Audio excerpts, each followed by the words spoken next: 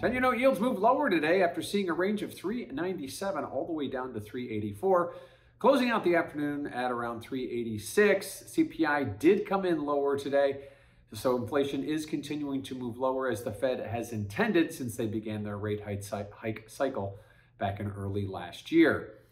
10-year note yields were above 4% earlier this week, so a bit of a shift started yesterday and continued today as a result of weaker CPI. We did have a 10-year note auction today, which went off with stronger demand. That also helped to push yields lower again.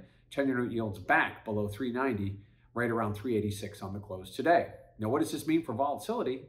Well, if you check out that CVol index over at cmegroup.com, volatility has been a mixed bag as of late. As yields have risen, we have seen yields moving higher, but not at an alarming pace.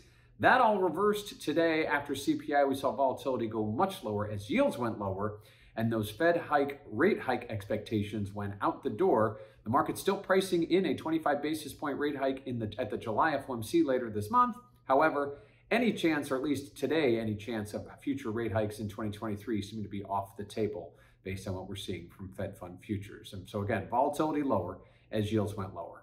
Lastly, let's talk about what we have later this week. Tomorrow is Thursday, which means we got our in-the-moment look at the jobs market via the claims number. We also get the follow-up to CPI with PPI and a 30-year auction. We do get a few Fed speakers, which may try to articulate possibly what they said was going to happen as inflation has come down, or maybe argue something else. But Fed speakers have been out and about this week. We will get a few tomorrow to probably talk about what we're seeing right now with inflation.